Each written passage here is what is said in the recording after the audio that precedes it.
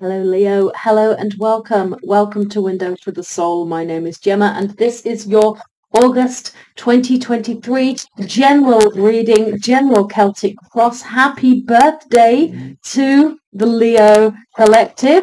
I know some of you will be July Leos, so happy belated birthday for those first decan Leos, but for everybody else, birthday time. This is your season, the sun shining down on your sign. What does August have in store for my Leos of the fifth house, the house of pleasure and play and romance and creativity and self-expression and drama?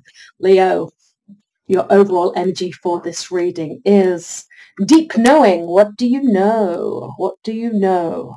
Yeah, you're in the know. There's definitely something here that you are already in receipt of knowing and understanding, or there is something that you're about to find out. There's something you're about to figure out.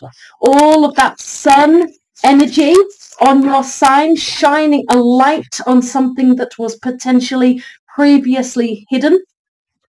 I would say deep knowing definitely indicates there is a degree of intuition and gut feeling going on here. So potentially something that you kind of felt, you just kind of knew, maybe you didn't have any tangible evidence for, but you just felt it, you knew it.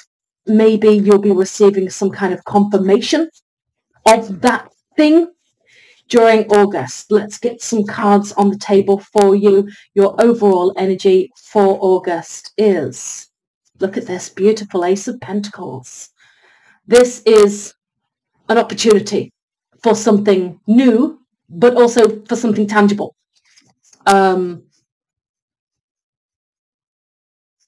It could be money, it could be a promotion, it could be something career-wise, it could be some kind of proposal in some way, whether marriage proposal, but like somebody proposing something. It could be an invitation. It's somebody offering you, or the world or the universe offering you some kind of opportunity. And I think this could be your confirmation, something you felt somebody wanted you to do. You thought they might be proposing this thing, or you had a feeling you might get a little bit of a windfall, or you were thinking, I might be up for a promotion here, or this person might come to me and slide into my DMs and say certain things. Whatever you thought, what I'm trying to say is it's going to be lovely, and it's going to be an exciting opportunity that you will certainly be giving pause to think about and consider seriously. But I don't think it's going to be that much of a surprise. It's going to be more confirmation of something that you had an inkling about already. Crossing you is the Queen of Cups. So you've been sat kind of patiently waiting for this for a while. You've been in a fairly good emotional place. I don't think you've been sat there irritated or frustrated or impatient. Yeah, I think you've been pretty chill. You have been waiting a while, but you've been chill. Lies at the root of this situation is the Four of Swords. Yeah, it's so somebody definitely kind of took a snooze on you here, didn't they? Whomever is coming in August to offer you whatever has been quiet for a while. They've kind of they went ahead and took a time out and went off in a different direction and went very, very quiet. Recent past is the Chariot. Yeah, they paused. There's a pause. It's like you knew that where they wanted to go and what was up. They knew what was up, but we all just paused back there for a mo. And now we're cooking on gas again. What's on your mind, Leo, is the Lovers. Okay. Gemini energy. So there's Cancer energy over here. We've got some Libra as well on the table. Strong Gemini Mercury energy. Now, Mercury is poised to go retrograde during August, so just bear that in mind. I will be doing some bonus readings for that. What's on your mind is love, essentially. What's on your mind is potentially speaking of like a romantic connection. So this could be an ex sliding into your DMs. Again, Mercury retrograde can often bring that. You are considering this offer, though, I will say. That's entirely up to you to discern. The Lovers, yes, soulmate, ex, any of that kind of stuff, or just the person that you've had your eye on, the person that you've kind of maybe been speaking to on the DL, kind of stepping up and saying, hey, I think I'd like to take this to the next level and make this like a committed, serious, confirmed thing. Let's be boyfriend and girlfriend or whatever. The Lovers is also a choice.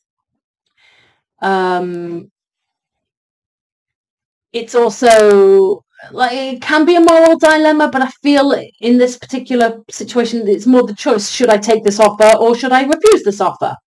So yes, it might be connected with all of the Lovers stuff, soulmates, romance, relationships, chemistry, true love, twin flames, all that jazz.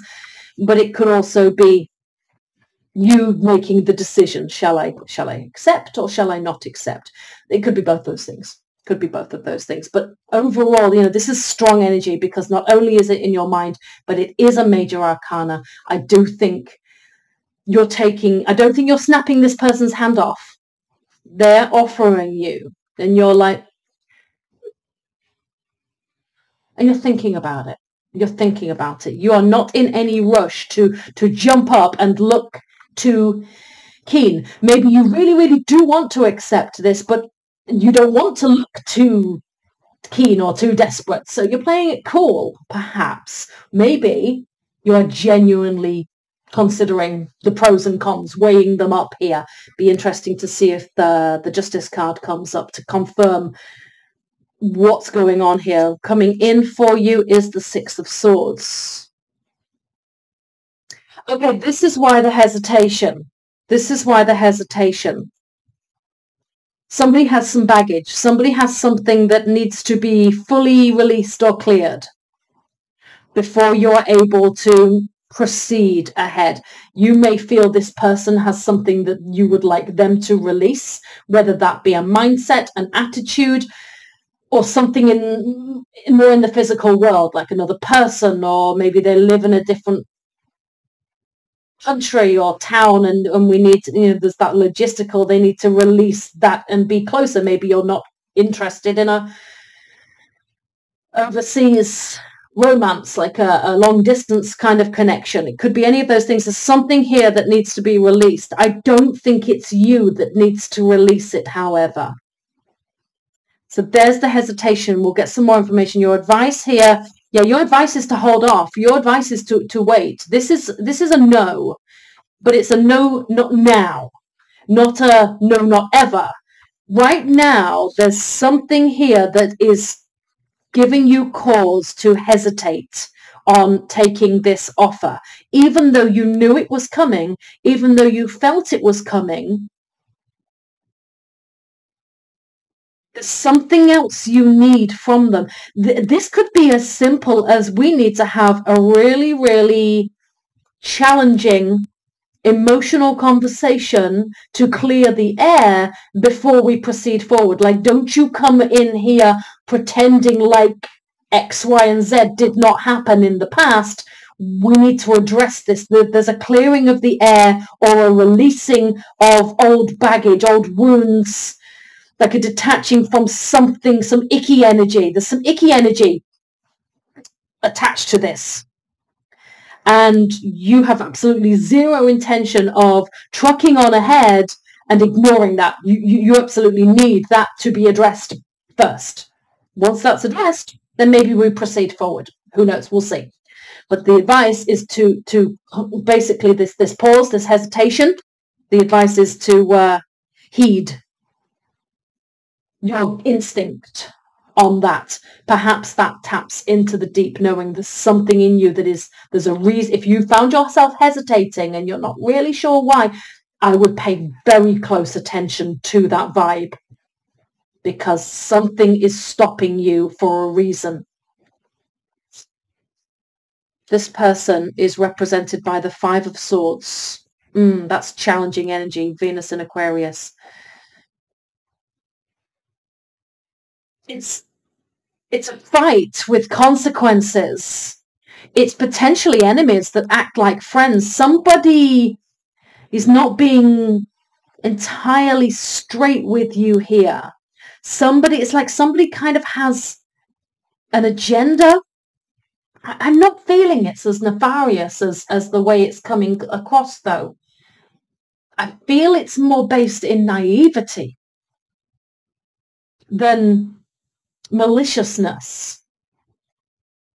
I really feel like somebody's coming prancing in and kind of neglecting to acknowledge some pretty challenging stuff that definitely needs to be cleared out and addressed before we can proceed.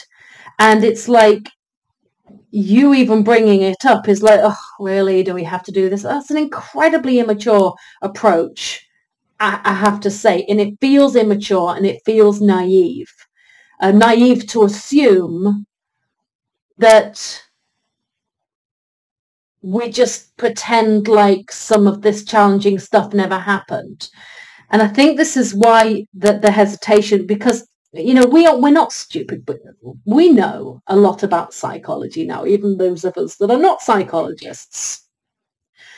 You don't have to go and do your degree in psychology to understand the basics. And one of the basics is that if you just accept this person into your life in whichever way they are arriving, without addressing any past baggage or hurts or issues or challenges that occurred, the lesson that this person is learning from you and the message that you are sending to them very clearly is that stuff, it's okay. You go ahead and treat me like that. You go ahead and behave like that. That is absolutely fine with me. I am 100% prepared to accept that kind of behavior. And so if you want to do that again in the future, you go for it, because I have now made it very clear that I am going to tolerate that. What we're looking at here is you simply drawing a boundary and saying, okay, if we are to proceed forwards, we need to look back and address this stuff, because I need you to understand implicitly that this is not okay. And this is not something I want to be repeated. Fool me once, shame on you. Fool me twice, ain't going to happen. Right? I like that energy for you. I can see Queen of Cups, the Lovers, you probably care about this person deeply. So holding them off and saying no might not be the easiest. But this is very much one of those I love you, but I love myself more situations. Hopes and fears is the Four of Wands. Okay, right. A fear here is that if you don't snap this person's hand off and immediately accept their offer, that they may rescind it. And that is something that causes you to wonder if insisting upon this boundary is going to backfire. Do I even need to tell you, Leo? I'm pretty sure that you're able to come to your own conclusions regarding that. You might love this person, but you love yourself more. You must love yourself more. Okay? Overall outcome, beautiful. Look at this. Gorgeous. This is the Empress. The Empress knows all about loving herself first. She knows all about self-care. She has the energy and the empathy and the caring and compassion to care for others. But she doesn't neglect her own needs.